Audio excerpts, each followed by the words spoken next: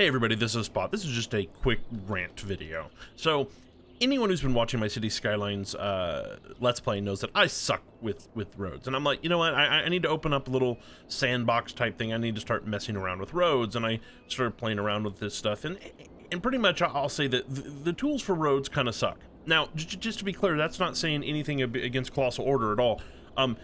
It's just that the roads, there's a lot of variety in, a lot of variety, a lot of room to play around with roads. So with that variety, it's very difficult to create tools which, you know, are really easy to use with a pretty complicated system. And so I completely get that, and I don't have anything against anyone for that.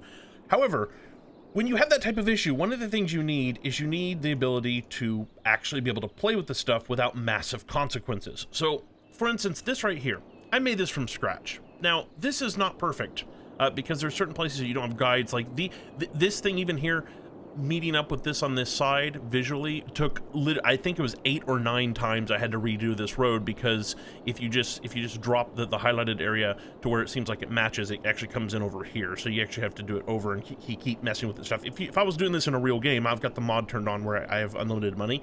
If I was doing this in a real game, it cost me a fortune, because I'd have to keep bulldozing and doing this blah blah blah, and getting all this stuff right and getting it where it connects up just right. And still, this is not perfect, as you see here, but this is actually about the closest I could get.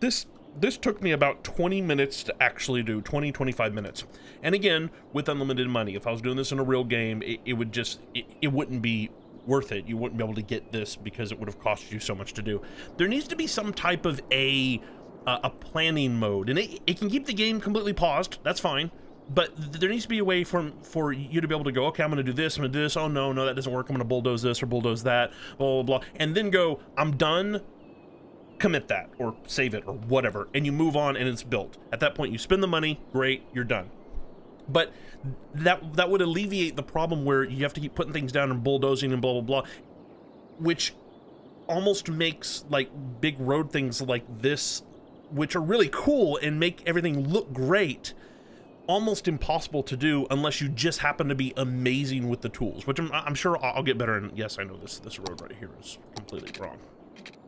I need to flip that the other way. Anyway, actually, that's a good example. I couldn't get these to line up exactly, so I had to do this one first, and then it would allow me to hang off of this point here, because there was already an intersection there, and pull down this way. I had to do that instead of starting here because I wasn't able to line up with this over here. Just really odd. Anyway, so we need that, and we need, which is the same exact area, we need an undo option on roads, at least to undo the last thing. So you put down a road, you're like, oh crap, and then you do undo. The undo, which I think would probably be the easiest, would be way better than what we have now. So that's really about it. I've been in here messing around with streets and blah blah blah, and this took me 20 minutes to do, and I spent a massive fortune of money, and that was ridiculous, and so I wanted to rant about it. Okay, hope you're having a good weekend. Bye.